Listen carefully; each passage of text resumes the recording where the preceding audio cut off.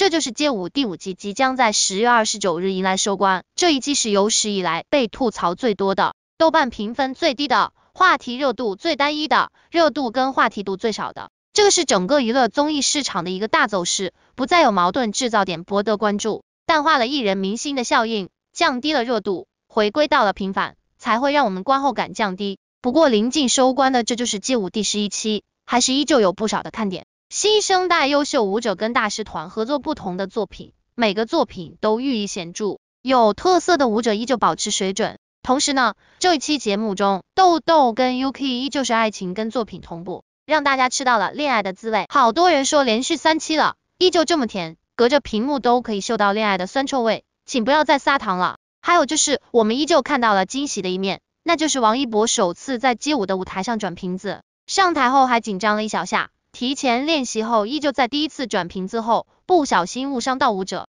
就是转到舞者脚底而已。总之转瓶子很正常的一个环节，可是王一博的表现呢，却给了我们足够大的惊喜，难得一见他还有点搞笑天赋在身上。如果说街舞缺少话题跟热度，是因为街舞节目组特意降低，也许是上面的政策规定吧，还是本着不再重点开发新生代舞者，让他们回归街舞该有的样子。在最后的队长结语中，王一博说，希望舞者们能够不忘初心，多练舞多比赛，提升自我才是最重要的，而不是更多的商业化，失去了街舞该有的样子。这段话说到了街舞舞者最根本的地方，每个行业的发展需要的就是传承跟创新，但是基本功，最初的东西是万万不可丢弃的。最后呢，那就是说到了咱们的重头戏，这一期节目中，王一博在最后的环节被舞者 Q 到，说可以一起交流地板动作，王一博很欣然的答应了，上台后跟舞者一起做了一个新的街舞动作。没想到这次的导演很懂得套路，看到后立刻主动请缨，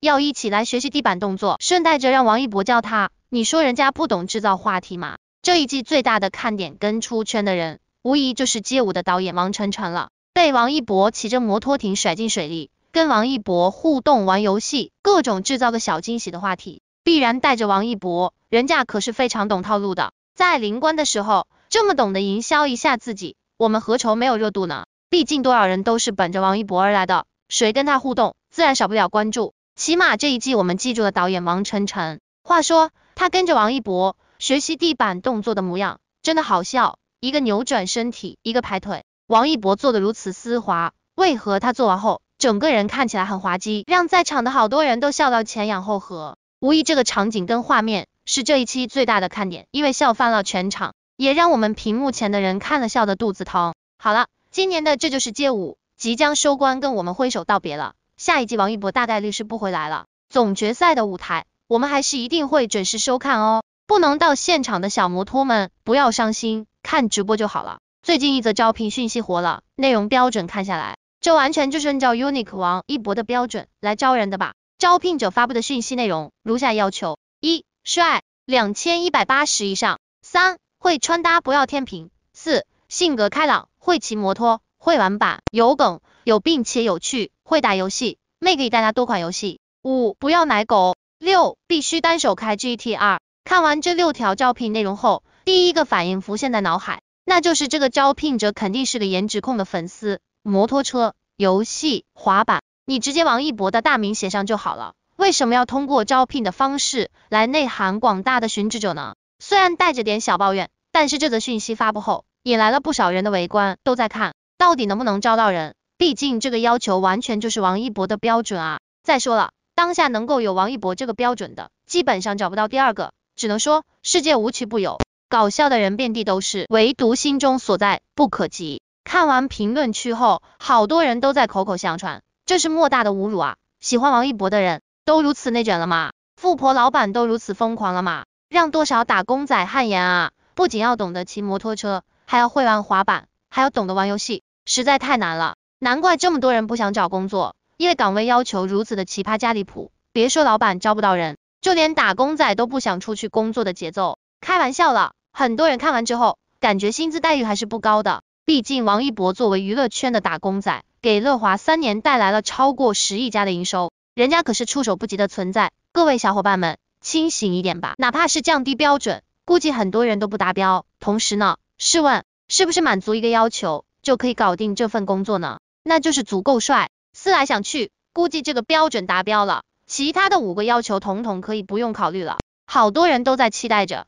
到底有没有入招者投递简历。好了，不多废话了。很多人看到这个离谱的讯息后，统一回复，放心吧，找不到人的。这真是笑死个人了。看来网友都是心知肚明的，各种的奇葩事层出不穷。没想到如今的职场都这么艰难了，只想说一句，放弃内卷可好。最后呢，我们还是说下王一博，如今转型演员，需要的就是低调，明显他已经不再追求热度的加持，需要的就是生活的体验。很多人说，自从9月底后，就再也没有看到王一博现身的场合了。其实这是很正常不过的，毕竟他需要的是生活，不是连轴转的工作。还有就是这就是街舞，在10月29日就要总决赛了，王一博更需要忙着练舞，给我们带来一个好的舞台表演。最近无名开启了低调的宣传，这部作品即将上映的讯息指向很明确了，王一博的全新代言一开的净水器都在传递出，王一博要忙着线下营业了，公开见面的机会也会增加许多。这就是街舞迎来了最后一战，13强诞生，总决赛在月底正式开启，越到最后，精彩纷呈的表现也看得让人热血沸腾。街舞的氛围感带给了我们太多的活力。这一期节目从开局的9进1 battle 争夺战开始，就直接告诉了我们，火药味一触即发。在这一期中，我们看到了原有街舞 battle 的精华所在，也看到了年轻舞者的进步空间。同时呢，这一期节目中，我们关注的王队长还带来了街舞舞台上第一次转瓶子首秀。这次 Unique 王一博受邀前往舞台，为接下来的舞者对决进行转瓶子决定顺序。第一次在比赛环节中转瓶子，王一博还是有点紧张的。都知道转瓶子这就是街舞中很重要的一个看点，决定舞者出场顺序。同时呢，也是很有意思的一件事，转瓶子虽然是随机性的，但是能够把瓶子端起来，转到位，还是很有技巧的。这就是街舞一直以来都是主持人廖博转瓶子，这次让王一博来，这对于王一博而言还是有点紧张的，因为对街舞的尊重，对舞者的尊重，必须转到位，顺序是很重要的。第一个出场的人1月初期是有发挥限制的，特别是抢七这种 battle， 第一个出来的是很吃亏的，前奏不好发挥，等最有感觉的地方，可能就转到对方那边了，自然没办法发挥更好。所以转瓶子这种事还是很重要的。第一次王一博转瓶子上台后，他不自觉的先练习了一下，生怕转得不到位。意想不到的事还是发生了，第一次王一博转瓶子在练习后，还是出现了小失误，误伤到了舞者，就是直接转到了舞者脚上。这种失误让王一博直接连声说对不起。再次尝试后，王一博明显游刃有余了，一次性到位，后续转瓶子都很不错。看来第一次尝试还是有点技巧的，不过王一博紧张的那个感觉还是有的，特别的可爱，瞬间有那种街舞的氛围感了。好多人看完后都说，也许我们真的看不懂，不就转个瓶子吗？干嘛如此紧张？看把王一博紧张到这个份上，其实这是对街舞比赛的尊重，更是对舞者的尊重，所以才会如此认真的对待，转起来才能体现公平公正，这是体育精神的表现。各位还是少玩舞蹈哈。最后呢，只想说，街舞是一种小众文化，是一群爱好跳舞的人内在表达方式的呈现，每个圈有每个圈的规矩，无规矩不成方圆，所以我们必须保持尊重的态度。好了，第5季街舞即将迎来收官，这个热血高昂的夏天在这个深秋迎来了挥手道别。下一季街舞我们能否还可以再见王一博，我们不得而知。不可否认一点，很多人也许是因为王一博的出现开始了解街舞，甚至爱上街舞的，到最后热爱街舞，这才是最大的意义所在。没想到在街舞节目上，王一博又凭借冷门兴趣成功引来了众人围观。你有被王一博吹哨可爱到吗？答案就是没有，因为街舞的2位奶爸都被他的哨声吓出了表情包，真的有点太搞笑了。这就是街舞户外录制特别的吸引大家的关注，因为可以看到舞者跟队长互动的环节，特别容易增加感情跟团队合作能力。同时呢，我们也发现了一点，一到了外景，王一博貌似变得异常的活跃，可能是长期的憋着，能够出来玩一趟，顺带着工作，自然开心到飞起。是的，他是开心到了飞起，骑上心爱的摩托艇，风一样的男子非他莫属，带着庚哥就是一顿浪，吓得韩庚大呼停下来，不能跟王一博待在一起。毕竟韩庚自从当了爸爸后，整个人都温暖了起来，看来女儿是爸爸的小棉袄啊。结果呢，来到街舞这里，王一博的过度活泼让他一度惜命，猝不及防就带着你冲了出去，更在不经意间在你后面吹响了刺耳的哨子，整个人都感觉神经紧绷。王一博骑着摩托艇，带着街舞导演王晨晨一个帅气的甩尾，就把导演甩进了水中。相比于更队的笑声，相比较还是好的了吧，只不过更哥的表情包实在是有点太真实了，完全表现出了被吓到的节奏，耳朵估计也被震慑了。特别是王一博吹哨子，吹鼓起来的腮帮子，足够见得他是有多努力在吹哨。